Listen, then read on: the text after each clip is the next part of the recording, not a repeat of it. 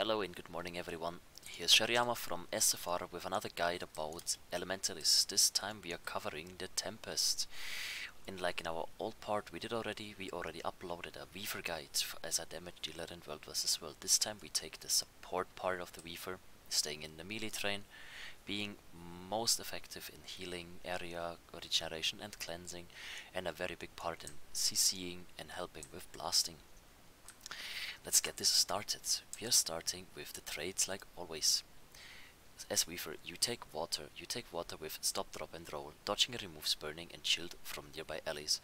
So every time you're dodging, you're getting chilled, and burning remove on nearby allies works pretty good because you don't need the other one. Like, you can take also smoothing ice when you do the critical aura hit, but you normally don't do that, so just take the stop roll.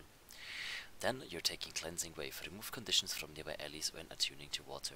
5 targets cleanse, really easy when you go into water. You will go a lot into water, so with going a lot into water, this is one of the strongest traits you can take in terms of, if you look, deal increased damage and gain reduced recharge. Makes no sense on this point. And then you're taking in my Cleansing Waters. Since Powerful Aura is not that good, and Smoothing Mist is also not that good, we are taking Cleansing Water, Cleanse Condition from allies, you grant regeneration to, you give regeneration to a lot of people, so you can cleanse a lot of people too. And nowadays, since the Guardians got nerfed and also the Scrapper got nerfed in cleansing, you should go for more cleanses, and normally my Tempest's going around 100 to 200 cleanses per fight, pretty strong. Then you're going for Arcane. You're going Arcane with Arcane Restoration. Swapping attunements restores health. So every time you swap between F1, F2, F3 and F4, you're gaining health back. Then we're going for Arcane Resurrection and Geyser. Create a Geyser to heal nearby allies. Cast Geyser when you're being reviving a downed ally. Geyser now partially reviving downed allies. When you begin reviving an ally, you gain an aura based on your attunement. So every time you try to revive someone, or every time you put a Geyser on a downed person, the Geyser starts reviving this person. Plus, depending on which attunement you are, you will give auras to them. So a fire, a frost, a shocking or a majestic aura. Best trait so far, can save a lot of lives, so that is a trait that you guys should be looking for. Then we have the Elemental Surge. Arcane skill can reduce recharge, grant increase ferocity and inflict a condition based on your attunement. So you can chill people and you have a recharge reduce. You can immobilize people, you can burn or blind people, but in this term as a support, the best you can do on this is immobilizing, and chilling people can help you a lot with it. Then we have the Tempest. Tempest with Eye of the Storm. Shout, imbue your voice with the element of air, massively increasing the speed of nearby allies. This effect is the Shout Linger, bringing stun for nearby allies. Cast Eye of the Storm when disabled, disabling including stun, daze, knockback, pull, knockdown, sink, float, dodge, taunt and fear. So you're having a super speed for your party as a shout, what is pretty good because you also can get yourself out of every stun that you are getting into, so you have a really good stun break for yourself. Then you go for Tempest's area. Tempest shout have increased targets. Using a shout grants allies might and inflicts enemies with weakness. Since you're playing with a lot of shouts as a Tempest, this is your go-to. You're going for 10-man auras, really strong, really needed, so keep that up. And then we're going for Elemental Bastion.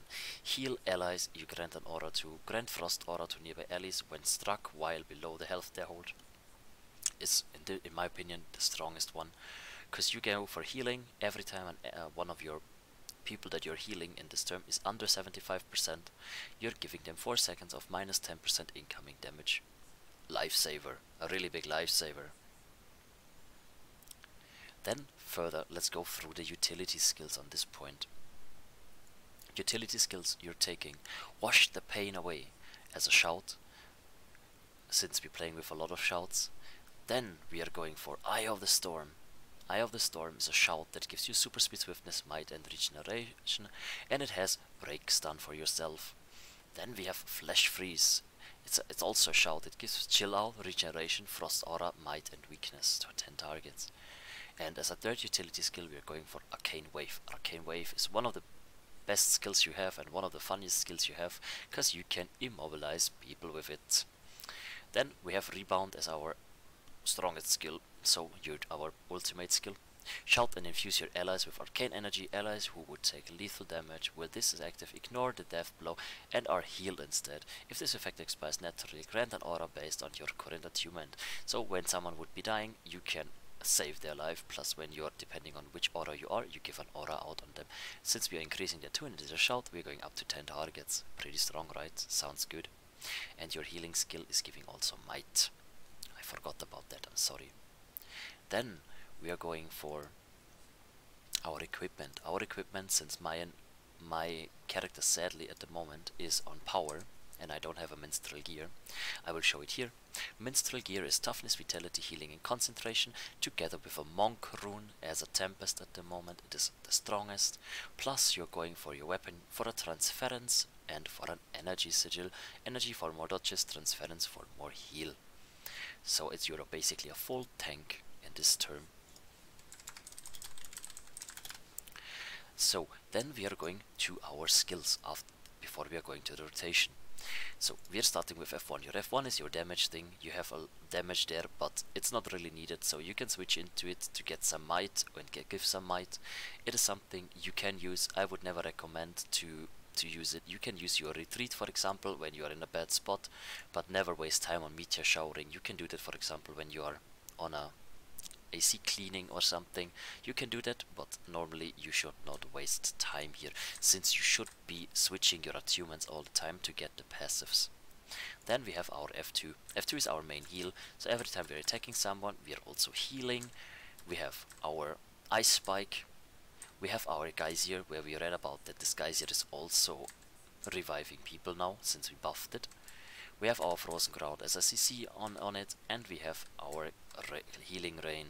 Healing Rain, look where the fight will happen, position it really well, save the life of your buddies in your squad. Very, very important. Arcane, static field, unblockable stun. Pretty important for your party. Plus you can give out swiftness permanent with your Wildborn speed, so every time your squad is moving, it's pretty good if you're moving with the arcane and you stay on arcane. You give swiftness out, plus you have a knockback, plus you can give a static field out that stops the enemies from pushing in this turn. Really, really good. Use it. Then we go for our F4. Our F4 is Earth. Earth can be used in several ways. You can cripple and bleed people. You have no damage, but cripple is very annoying, trust me. Then you have the Majestic Aura. Majestic Aura, okay, you can reflect the projectiles coming into you. You can use it. It's not recommended. We have a line that enemies cannot go through. It's like a guardian line, so you can stop the enemies from pushing through when they don't have stability. And you have a shockwave that gives immobilize out on enemies. So you have a lot of CC there too, with crippling, with not walking through, and with immobilizing. So you can be very annoying, and you're not only a pure healer in this term, you're also someone that has utility support in terms of CC. If you're looking now, since we are... Stop attacking my character, please.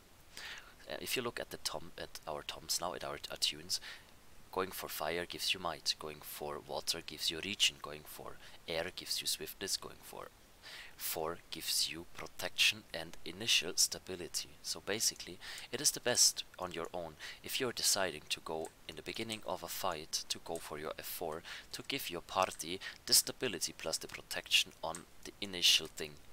Very, very good to go for that at the beginning, and then you have a cooldown on it, as you have seen, right?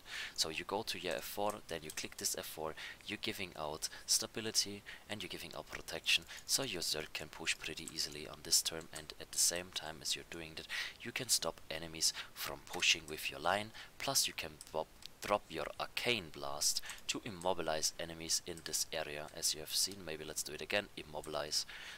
So for example, there's a shade bomb now, and you're bombing your immobilize on a shade bomb, and everyone is stripped already. Be careful that the enemies have no Aegis. Aegis is stopping it.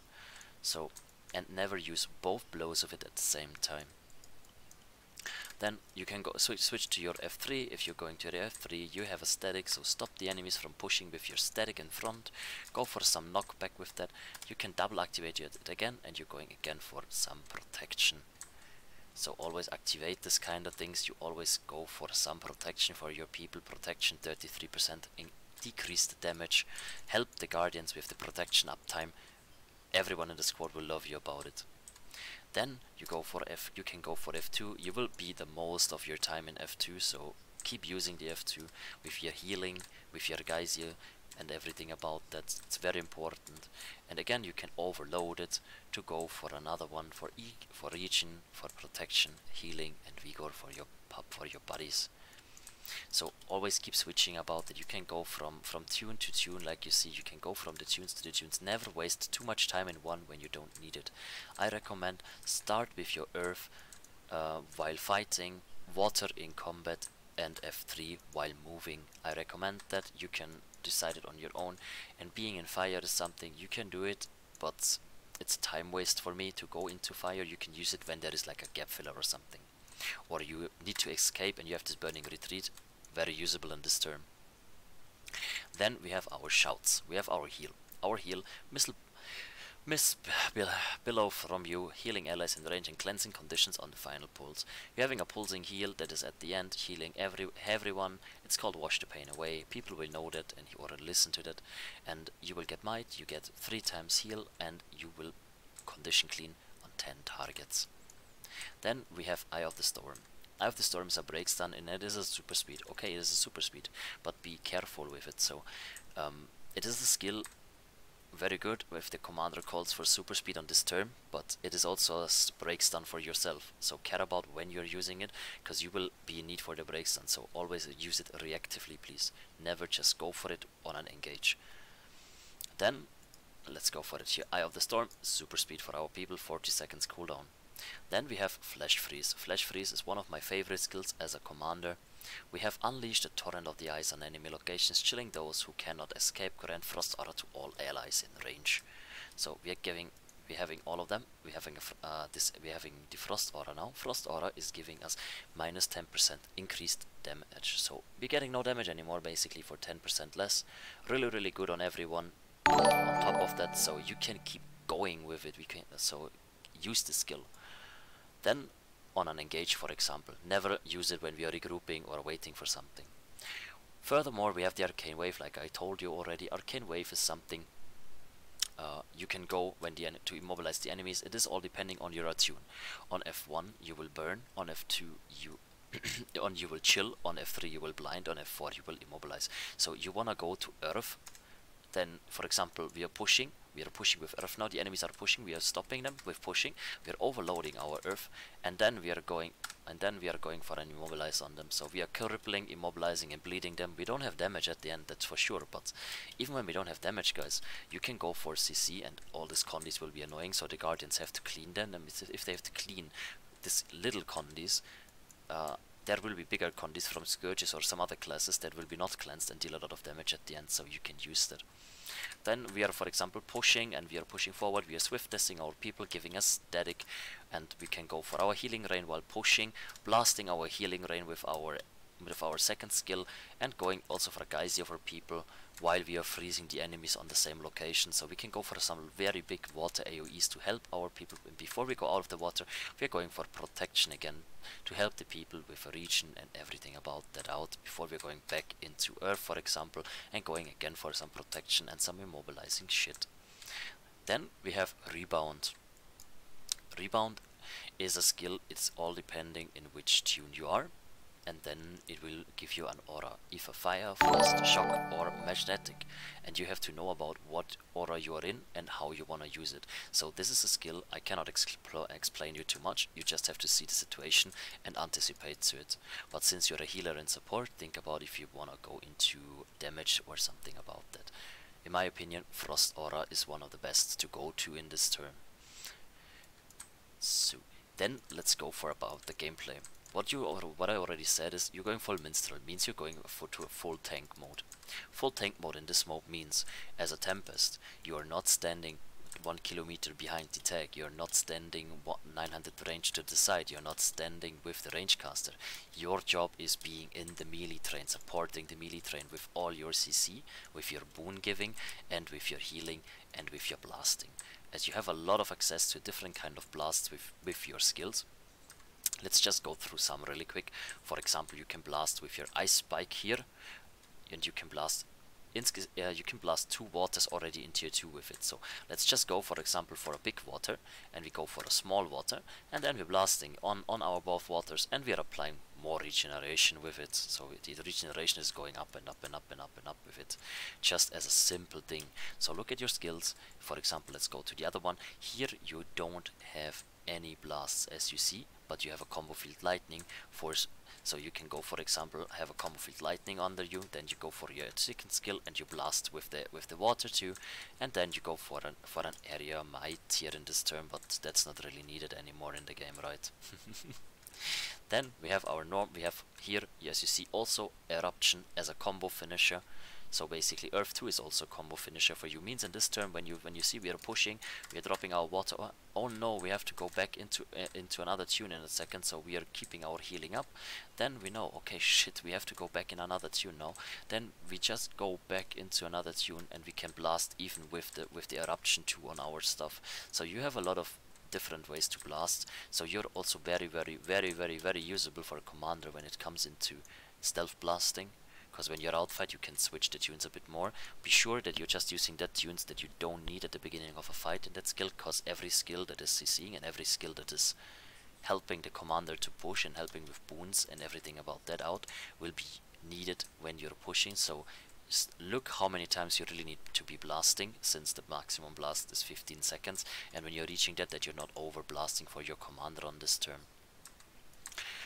What I recommend is you're starting with F4 and you're switching between F4 and F2 in fights, and you gap filling it with F3 or F1. But I really recommend you guys to stay most of the time on your earth or your water and going to arcane when you guys have nothing else left on that turn. So damage wise it's not really good, as you see 300, 300, 300. Feels really, really good. I got a lot of information from my Tempest that goes way deeper into the thematic, and I will upload a video about advanced stuff for the Tempest later on when my channel will be a bit bigger and the support will be a bit bigger on my channel. But for now, this was my guide to Tempest for you guys, and I hope that you guys like the video, that I get you some information about the build, the trade, how to use it, and how you should position yourself in a Zerg. I hope that you're following this YouTube channel, that you're following my Twitch and coming on the Discord. Maybe come to the stream and give me some feedback about it. It is a really basic guide for beginners, so if you search for the advanced stuff you have to wait for another few weeks. I hope you enjoyed the video and see you on stream. Bye bye.